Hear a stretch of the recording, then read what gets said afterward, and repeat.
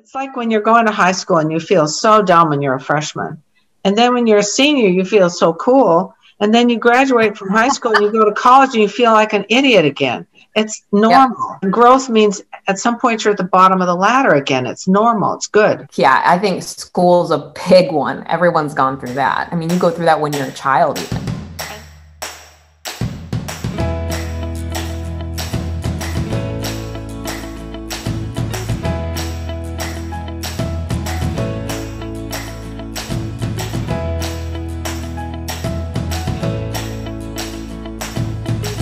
Hello everyone, welcome back to the Fascinating Womanhood channel, where we talk about all things that have to do with femininity and building strong, long-lasting, loving relationships. I am Cherry Lynn, and I am here with my mom, Dixie Andelin Forsyth. Hi. Hi. So we are here today to talk about imposter syndrome. I'm sure a lot of you have heard of this. It's a really common topic. You probably can Google it and find dozens beyond dozens of different articles and videos about it. But we wanted to talk about it today, specifically how it relates to women. Imposter syndrome obviously applies to men and women. Right. Inadequacy in a way is inadequacy, but I do think there's something to be said about women going through it a little bit more than men personally, as mothers. And we've seen a lot of it in our Facebook community. We've heard a lot of ladies say things along the lines of, I'm trying to improve upon myself. I'm trying to rediscover my femininity, and I feel inadequate. I feel strange. This doesn't feel natural to me, things like that. I've also heard it from mothers. We just wanted to touch on how it relates to females more, because there isn't a lot of discussion about what women are going through with imposter syndrome. We're going to discuss 3 ways to kind of overcome the imposter syndrome. But before we get into the 3 ways, we want to talk a little bit about what it really means, what we think it means, because we've obviously experienced it many, many times, both of us have. And I'm sure most of you out there have too. So what do you think it means? I think you said it really well when you said it's when you feel you're doing something new, learning something new, and you start to feel fake, like this isn't really me, kind of a feeling. And it's normal to feel that way. What's the difference, do you think, between feeling fearful and feeling imposter syndrome? I think there's overlap. There's overlap partly because when you're learning something new, like for some ladies, exploring their femininity, anything new has an element of fear. Anything you're learning that's new, even if it's something you want to learn. The fear partly comes in, what if I can't do this? What if I'm not good at it? And then there's the imposter thing, which is feeling like, this doesn't feel like me. But there's a line in a movie that I really liked. It's Hitch. Some of you may have seen it, where the Hitch character played by Will Smith says to this guy he's coaching, he said, you is a very fluid concept right now. You is a very fluid concept right now. You bought the shoes. You look great in the shoes. That's the you that I'm talking about. Which I think is true of all of us, even at my age, fluid in many respects, in that we can decide, I'm going to get more comfortable with public speaking. And you can actually do that. Now, it isn't instant, but you can actually be good at that and start to feel comfortable, but you don't begin feeling comfortable. Does that make sense? Yeah. So the fear is definitely a part of it. What about anxiety? Do you think that's a part of imposter syndrome? Yeah. Anxiety is a subset of fear anyway. Anxiety, as again, it points back to, I want to do a good job. I want to be good at this, and feeling like, what if I don't? And of course, we all know, those of us who've read Timeless, what if comes in the downstairs. It's all those downstairs feelings, but it doesn't mean that you're on the right track. In fact, imposter syndrome, I'm kind of excited about, because when you're feeling that, that's normal to feel that way. It's good to feel that way, because it means you're doing something that's going to make you learn. Right. I think what we're trying to say here is that, not only identifying what it is, because I think sometimes we are not really aware that we're going through it. So it's important to go through each one of these and say, you're probably going through imposter syndrome because you feel anxiety, you feel fear, you feel inadequate. That's probably what's going on. But then after you identify it, you can say, but this is healthy. It is healthy. Imposter syndrome, and that's the bottom line of this whole video we're doing, imposter syndrome is healthy. Just don't say, well, therefore I've got to quit.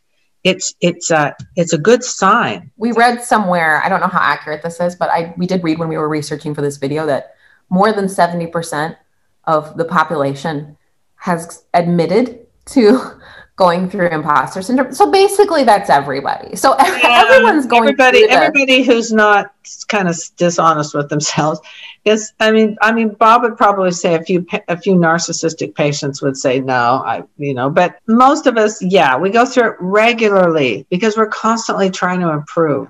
Another great example for all the ladies out there that are visual learners and they want to see this. We recently watched Catch Me If You Can, that movie with Tom Hanks and Leonardo DiCaprio. And we were discussing it. Dixie and I were discussing how interesting that movie is to watch as it relates to imposter syndrome, because it's a true story. If you haven't seen it, I won't spoil it, but it's a true story about a teenager. Basically, he lies his way into all these different professions. My name is Frank Taylor. I'm a co-pilot for Pan Am. I'm a doctor. I sort of am a lawyer now. But he doesn't feel imposter syndrome. And they don't talk about that in the movie. We just identified it when we watched it. That isn't it interesting what happens when you don't experience imposter syndrome? It would have helped him if he felt it more. Yeah. And if you want to go watch it, it's a really good movie and it's really interesting. It's a great example of reminding yourself that imposter syndrome is very healthy. In fact, I wish so much that the main character in the movie had felt it, because he would not have gone to jail. Yeah, but if you want a visual example, that's a really great one to watch. He doesn't actually have it. I think there's moments in the movie where he actually does feel it, but he charges through and he kind of just squashes it in a way, and it gets him into trouble. So it gets him into significant trouble. And I have a feeling his trouble was a little more than they showed in the movie, because who wants to see all that? Right. He came through it, and they say in the end what he's doing now, and it's kind of not the real guy. Yeah. What's interesting is to look at why we feel that way, or why does it happen? It comes from self-doubt is one of them, which a lot of us have self-doubt. Perfectionism, I'm definitely guilty of that. I tend to like things to be right. A lot of you know I like doing art. When you're an artist, or any kind of an artist, whether it's in baking or drawing or anything, it seems like nothing is ever very good. You're never good enough. You look back at it, and on the day you finish, you think, oh, this is pretty good. And then a week later, you think, oh, I could have done that better. It's perfectionism and realizing I'm not that great. Lowered self-esteem, which a lot of us struggle with that from time to time. And the last one I put down is just simply being naive about the way it should be when you're learning something new. Because we all have to go through learning curves. Certainly, I learned to make a bed so long ago, I don't remember doing it, but I'm glad I learned. You get better and you get more comfortable, so that making a bed is like part of you. And everything for something to be you have to incorporate it into your life. It isn't just automatically you. Mm-hmm. An example I thought of was, a lot of you have only seen me as a blonde, but I was born blonde. And then when I was a little girl, my hair turned brown. When I was a teenager, I really got into dark hair, so I dyed my hair dark instead of brown. And it was dark till, I don't know, till I was 50. And then I decided, I'll share a little secret. I started to get some gray hair, and I thought, it's going to be hard to keep this up with the dark hair, so I went blonde. Okay, so when I first did my hair blonde and I went outside, I felt like such an imposter. I felt like people were staring at me. Mm-hmm. Now, in reality, they weren't. But we all know that feeling of either you change your hairstyle, you cut it, or you do something and you feel like everyone's staring at you. Mm-hmm. Feeling that way doesn't mean that they actually are, but it feels that way. So that's a type of imposter syndrome that you can feel just on a normal, all you did was change your hair color. I think that's a really great example of the more lighter side of imposter syndrome. I think that's a really great way of explaining it. And like I said it earlier, we've both been through it so many times. I've been through this so many times. But the one that stands out to me that's a little bit more like a tougher time was when I first had my first baby. I don't think I've ever told you this. I had a really, really hard time when I first delivered my baby. I thought this is going to be so magical. I thought I'm so excited to be a mom. And I thought, you know, as soon as I get my baby, everything's just going to be so amazing. You know, I'm sure a lot of moms feel that way when they're having a baby for the first time, but I didn't feel that way. I loved my baby, but I was terrified. I was absolutely terrified of being a new mom. I was afraid of making mistakes. I felt like everything was so new and I had no idea what I was doing. And I'm fascinated by women that say they don't feel that way when they first have a baby. And it is kind of, in a sense, kind of magical for some women and they don't feel that way. But I felt imposter syndrome so deeply to the point of I couldn't even bond with my baby. It took me several months to bond with my first baby because I just felt, and I feel so selfish even saying that. I felt really inadequate and I felt like, when's everybody going to find out that I can't do this? And part of it had to do with hormones and, we can get into all that stuff. It's a whole other story, but I think the bottom line is it really was, like you said, very healthy for me to feel that way. And I didn't know that at the time. I just felt like I was doing a bad job and it consumed me to the point where I couldn't eat. It was very, very difficult. And I lost 70 or 80 pounds in a few months. It was really tough. And now I look back at that time and I know exactly why I felt that way is because I had to grow and I was really naive about how hard it was. I've got to say, I was up there helping you the first week or so and I could feel it. I could tell.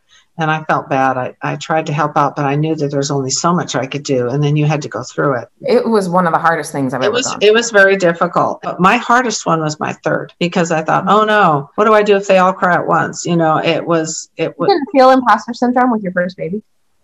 I felt like my youth was gone. It was different. But that's not what I'm saying. I didn't feel that. I just felt like, no, because I was an oldest daughter. You're a youngest. I had taken care of my younger brothers and sisters. I had a lot more experience with babies than you did, but I felt like I have to get up in the night. See, I was 20. You didn't have imposter syndrome. I had my youth is gone syndrome. And for some women, it's their third baby or their fourth baby or whatever. It isn't always the first. Because some babies just sleep all the time and make it a real easy transition, but some babies don't. Well, don't you think it's common to feel that way when you start a new job? It is. And the only reason why I share the mom story is because I think, you do find videos out there with imposter syndrome on men and careers and women in careers. And I think that's all very, very important. But there's not a lot of women talking about this. There's not a lot of women talking about their struggles with this outside of the workforce. I think there are a lot of really great conversations about this with work. And I think that's great. And I've actually gone through it with work. And that's probably why I felt that way as a new mom, because I was a worker.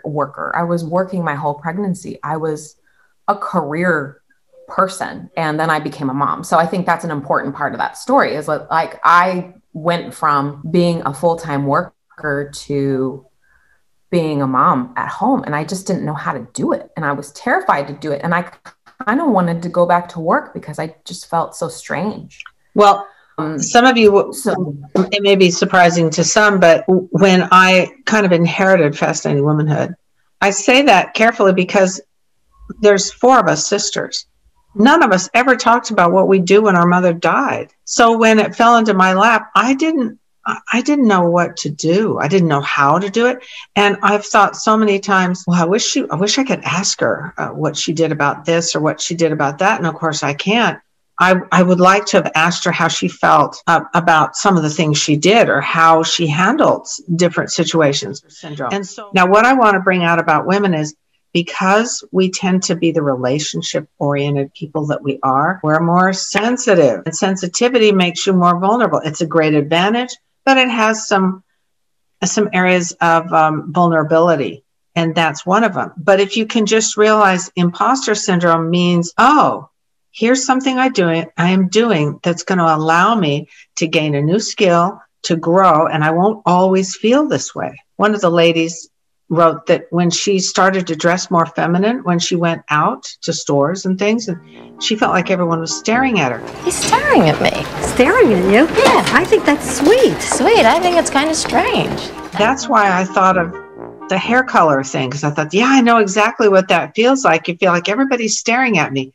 In reality, they probably aren't, but it feels like it. And even if they are, they might just think you look great. That's a really good point, is the bringing up of the, well, everyone's staring at me, so I'm not going to do this. No, you're onto something good. You're just not used to it. Yeah. Yeah. Women tend to feel it real often because of our sensitivity. I don't think that it's fair to say that men don't go through it and they're not sensitive. I think it's just more accurate to say that I think men share more stories about imposter syndrome as it relates to careers, right? Just development goals, which is great. And I think that's a huge part of imposter syndrome. But I think there needs to be more discussion about what women go through, especially the ones that we hear from all the time, that they're trying to be more feminine, trying to be good moms, even housekeeping. Someone messaged me yesterday talking about how she's not natural with being, the domestic side of her life. She never was taught any of those things. And she's kind of terrified of it. Yeah. She's starting to do it. And she's like, I don't know what I'm doing. And that's imposter syndrome too. It is. I think when we talk about men, I think about Bob, and he never talks about imposter syndrome. I know he's felt it. The way he tends to approach it is, if he feels like something doesn't feel natural, then it's a task and a challenge for him to succeed at, because he's so task oriented. It's like, okay, I don't feel like I fit here, so I'm going to do this until it does. We were in a financial bind. It's a long story. And he started working at this hospital. He basically didn't tell them, but they thought that he had a lot of experience in this one area. He didn't really, had very little. But he took home a stack of books and said, I'm going to read all these books over this weekend, and they will never know that I didn't know. It was a challenge to him. I would have just been terrified. I think that's a really good example of how, some men, not all men, but some men might react to imposter syndrome a little bit more as a target. More often women, we worry about it. The relationship part of us and the sensitivity in us, we just kind of feel like we are crumbling a little bit more. And it's difficult. I mean, depends on the personality of the woman, but so we're going to go into 3 ways that you can overcome it. Doesn't mean that you shouldn't go through it and this is, pew, pew, like smash it down. It just means how you identify that you're going through imposter syndrome. What can you do to make life a little more pleasant? I guess. I don't know if you want to say that. Number one, the first one, and we've already been talking about it, is embrace the uncomfortable. Realize this is healthy. That is going to be half of your battle right there. Just think, okay, I'm feeling this is a good thing, instead of, oh no. I think part of embracing it too is talking about it. Right. Which we're good at. Who can you go to talk to about this? I know when I was going through it as a new mom, I called you because I was terrified, and you helped me. No, this is not going to last that long. This is not going to, and you gave me all of the things that I needed to hear, and it made me feel so much better. Being able to verbalize how I felt really helped me. And I wish that I could have done so many more things different. I wish I knew more then that I know now, but I know that was one thing that was my lifeline. Was I was on the phone all the time with different women, talking and trying to get it out. And every single one of them basically said the same thing. You're going to be fine, And embracing it. You young girls now have what I didn't have. There's online groups if you don't have a friend or a mother. We didn't have that then either. Yeah, but now there's support groups, which is amazing and helpful. And okay, the second idea is develop a healthy response to feeling kind of low. Ladies, we have periods, we have emotional, biological highs and lows more than men. We have times of the month and after baby blues and some of these things that are hormonally charged. So developing a healthy response to some of those feelings can really help you. And maybe give yourself a break now and then. Mm-hmm. Self-care. Self-care is really important. If you've just had a baby and you're feeling low, it might be hormonal. in which case it won't last. And during the time that it does, be a little more aware of self-care and just allowing yourself, okay, being kind to yourself. As it relates to a career, if you have imposter syndrome with a new job, developing a healthy response for me when I've gone through that with work has been so much education for myself, self-improvement. So when I felt it at a job, when I switched jobs and I had a new job, I did everything I could, buried myself in information as to how to do that new job the best that I possibly could. I think that was my healthy response. And it's different for everyone. That's also part of the third one, which is getting more in touch with your goals. It kind of leads into it, isn't so much it. The third one is getting in touch with your goals or learning to visualize your success. Instead of dwelling on the imposter syndrome, work on the goal that you have that you're already in, which is why you're feeling it in the first place. Maybe keep a list of some of your accomplishments, the things you've done right. Let's take, for example, femininity. It can be about other things that you've done, that you've been good at or successful at. Pull those things out when you're feeling low. Maybe write it down. For a lot of us, we have to visually see it. For me, if I'm feeling low, it's hard for me to remember any of my good qualities. So if you've written it down, then you can go look at it and remind yourself. Whenever you're stressed out, I'm sure most of you out there would agree, it feels horrible when you're stressed to do nothing. To just dwell in the stress is terrible. It's the worst feeling to just sit there and go, well, I'm stressed and I don't know what to do. Well, you've got to find something that you can do, even if it's tiny, to help you to feel like you're moving and you're getting somewhere. And I love that idea of making a list, because at least that's something that anyone can do. What are some things that I've done well? And what are some things I want to do and I want to accomplish? And it will help you to feel like you're moving. And by the way, do the list when you're feeling good. Yeah. Not when you're feeling like, yeah, I just did this. I did a pretty good job. This recipe I tried really turned out well. You took a picture of it, write it down. And feeling uncomfortable while you're growing is okay. It's like when you're going to high school and you feel so dumb when you're a freshman.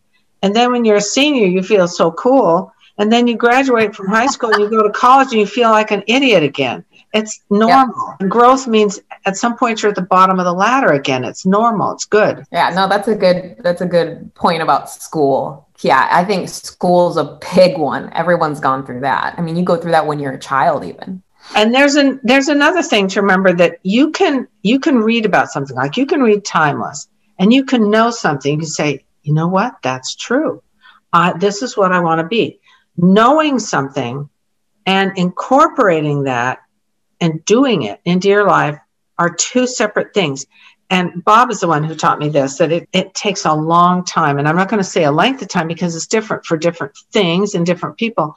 It takes a long time to incorporate what you know into behavior. And you have to give yourself time to change, because you think, well, I already read this. I know it's true. I believe this. So why am I struggling with this? Because behavior is different than knowledge. You have to develop habits and brain wiring in your... Exactly. And everyone has such a different situation. And practice. You need to practice. It's just like playing the piano. You can understand intellectually and you know where to put your hands on the keys, but actually being good at piano takes practice. There's no other substitute for those networks, those learning networks in your brain, to actually make it part of you. Give yourself a break and realize I can know something, but don't be hard on yourself when it isn't instantly translated into behavior. I feel like we could talk about this all day. Yeah. This is a really interesting subject, and I'm really glad that we were able to talk about it. We would love to hear your stories of imposter syndrome down below if you want to share. Your imposter stories. This has been really great discussion. Thank you so much for being here. And for everyone watching, if you haven't read Dixie's book, Fascinating Womanhood for the Timeless Woman, you should definitely pick up a copy. I'm going to attach a link below for all the places that you can purchase it. She also has a workbook that goes along with it that will be posted down below. And all the places that you can find us on social media will all be attached down below. We also have a brand new book that I will attach a link to in the video. It's called My Love, the Love Journal. So you should definitely check that out if you haven't seen it yet. And we're here every week, so don't forget to check back with us. And we will see you next time. Bye. Take care, everybody.